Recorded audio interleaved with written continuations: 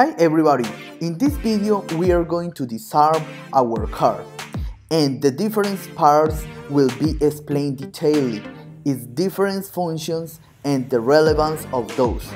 So when we will begin the building of the car, we could understand the different connections and why are those devices important in our project. Then let's do it.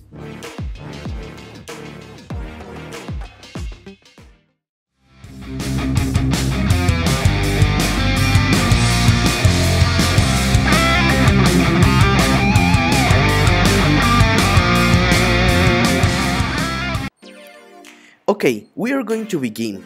Basically, we are use an Arduino, a H-bridge, a LiPo battery of 12 volts. It's not necessary that you use a LiPo battery, or you could use it, but it could be smaller. This one has 3 cells and a high capacity current. Later, I am going to talk about it detailedly.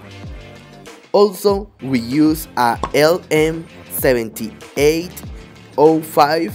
Later, I will give you the exact specification. We use a protoboard, 2 DC motors with wheels, and 2 encoders. Finally, 2 ceramic capacitors 104.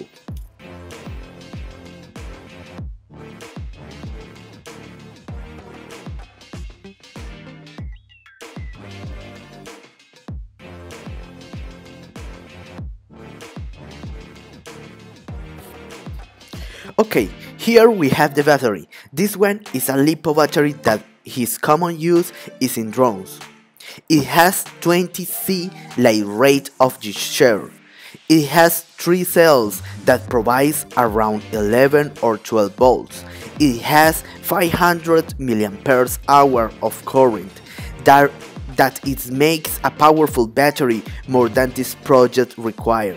But it's the only battery that I have.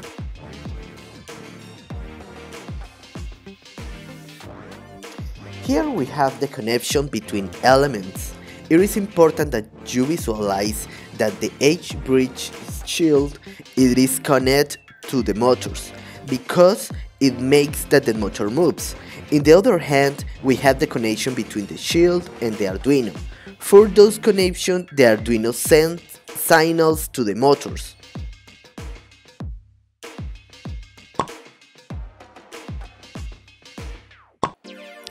Then we could see the loop. The Arduino sends the signal to the H-bridge. The bridge sends the signal to the motors. Then the motors move and the encoder reads those movements and those are sent to the Arduino again. You must see that loop. In every sample of time, the encoder reads the movements and those signals are sent to the Arduino. The Arduino computes the control and it sends signals to the H-bridge. And the shield sends instruction to the motors and the loop is closed. Okay, let's continue the disconnection.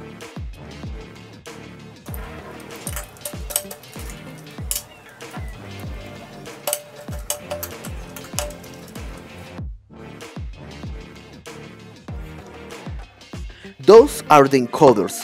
Those sensors are designed for this platform. Note that this sensor have a hole in the center where rotates the whole disk.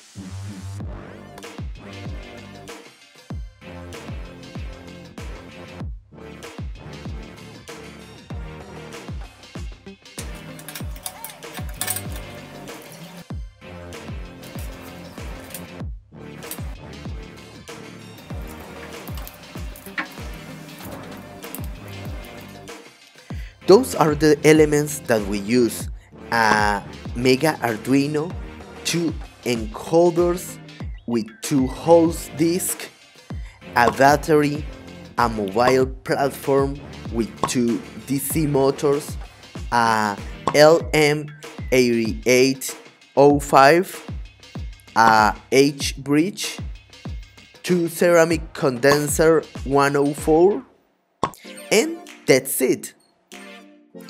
Remember the loop.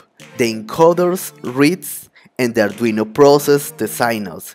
It sends signals to the H bridge and the motors moves. So the loop starts again.